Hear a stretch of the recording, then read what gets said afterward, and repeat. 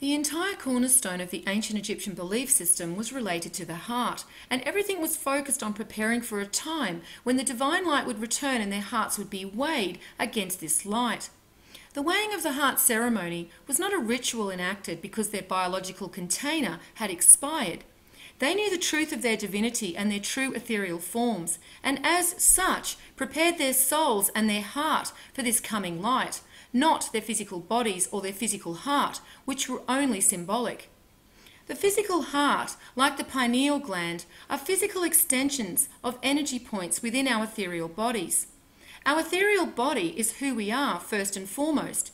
It is the form in which we were first created, and as such, it is with the ethereal body that we feel changes in vibrations or resonance first. These changes are then relayed to certain physical parts of our body that relate to these energy points. So for example, when sun gazing, you may feel a sensation behind your forehead, and your first thought is that it must be your pineal gland. However, what you are experiencing is your pineal gland reacting to a resonance from your third eye chakra, which is then being felt in the physical extension of that energy point. The correct way to perceive yourself is as an ethereal being, for this is who you are, and this is what the establishment have tried to hide from the masses, to keep them locked down into a physical perception of themselves. The establishment have even gone as far to create departments to program the reality of the masses into one of physicality, using agencies like science, which they then disguise as education, when in fact it is merely programming. Most people wouldn't know that the Big Bang Theory was postulated by a Catholic priest, and which establishment has so much to lose if humanity woke up to the fact they are ethereal and immortal, and they are only responsible to their own souls and God for their immortality. Do you think we would need crime control and government to live as decent beings upon this planet if that truth were known? I think not. So what this information is showing us is the truth of who we are, and that is ethereal beings with a physical extension.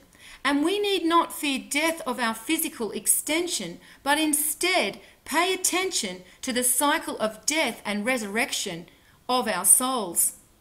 If we look to the Aramaic Bible in verse Matthew 10:28, "And you shall not be afraid of those who kill the body, that are not able to kill the soul. Rather be afraid of him who can destroy soul and body in Gehenna." In other translations, the religious institutions have equated Gehenna to hell.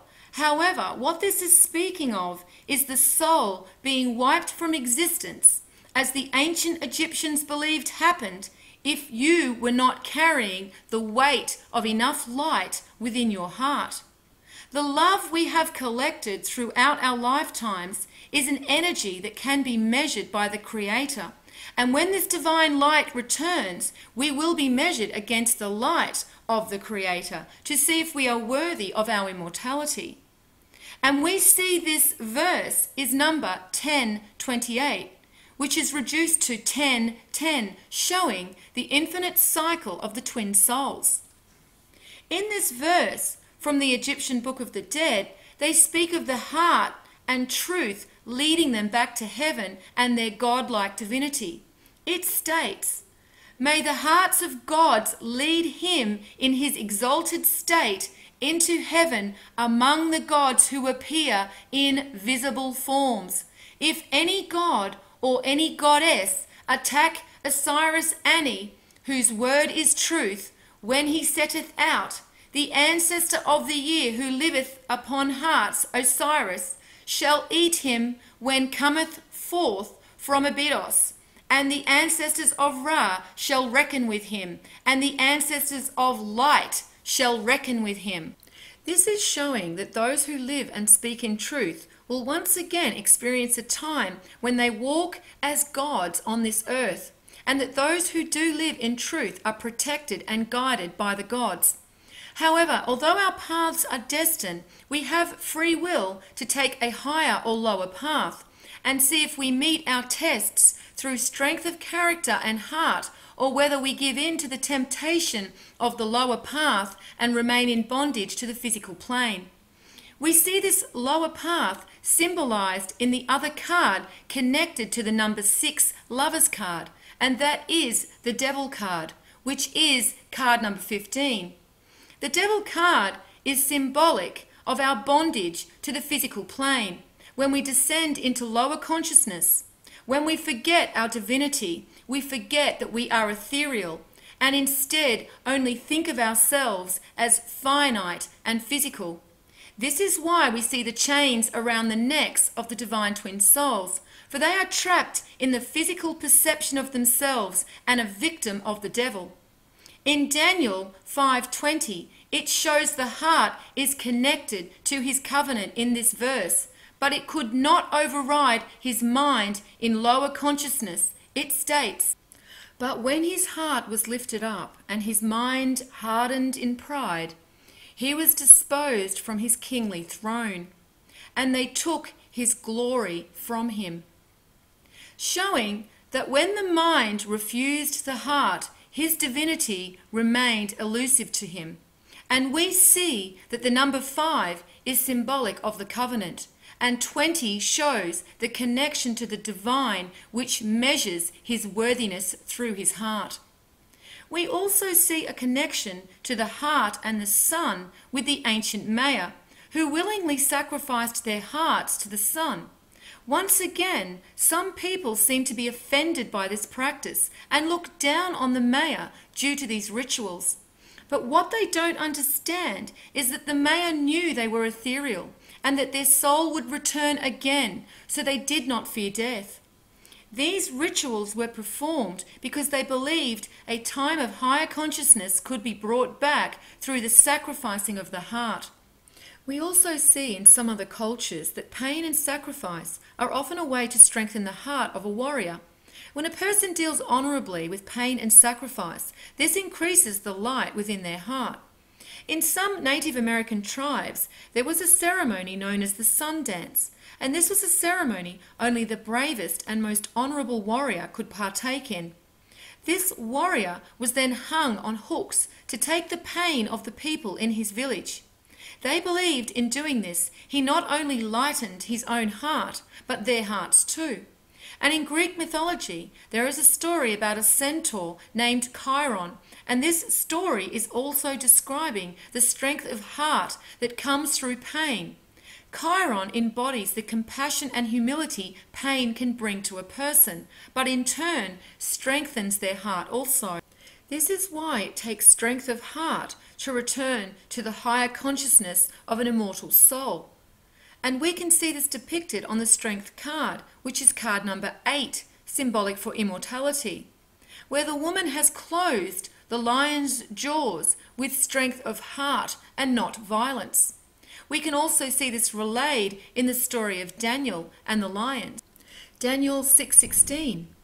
Then the king commanded, and they brought Daniel and cast him into the den of lions. Now the king spoke and said, Daniel, your God, whom you serve continually, he will deliver you. Daniel 6:20. And when he came to the den, he cried with a lamentable voice to Daniel. And the king spoke and said to Daniel, O Daniel, servant of the living God, is your God, whom you serve continually, able to deliver you from the lions? Daniel 6:21. Then said Daniel to the king, O king, live forever. Daniel 6:22. My God has sent his angel and has shut the lions' mouths, that they have not hurt me. For as much as before him innocence was found in me, and also before you, O king, I have done no hurt. Daniel 6:23. Then the king, exceedingly glad for him, and commanded that they should take Daniel up out of the den. So Daniel was taken up out of the den and no manner of hurt was found on him, because he believed in his God. The verses here in Daniel 6 are showing that when Daniel believes in his divinity and is no longer trapped in the illusion of bondage to the physical body, in his darkest hour he is rewarded with the truth of his divinity and immortality. This is relayed to him by his angel, which is symbolic for his ethereal self. Therefore, the lions, knowing Daniel's understanding of his immortality, see no reason to kill him. This is what the strength card number 8 is once again symbolic for. And on the Tree of Life, the Sephirah Hod number 8 is directly connected to the strength card, and is said to be symbolic of, instead of conquering an obstacle in one's path, to rather overcome it by subduing oneself to the obstacle. And we see that the Sephiroth of the heart is connected to the Sephiroth of strength through the path of vision. This is symbolic in the way one perceives themselves. The story of Daniel shows that his trust in himself, of who he really was actually his trust in God, and he was rewarded as such for his courage with immortality. And finally, in Proverbs 10:20, we see that the heart weighted in sin is of little value compared to the soul that lives in truth. The tongue of the just is as choice silver. The heart of the wicked is little worth. Once again, 20 is connected to the heart, and 10 is symbolizing the covenant of the divine twin souls and the infinite cycle of the souls. So now we have an understanding for the divine twin souls in their physical form on the material plane through the Lover's card. So let us now look to the next card that is symbolic of our ethereal form and the ethereal realm, which is card number 7, the Chariot.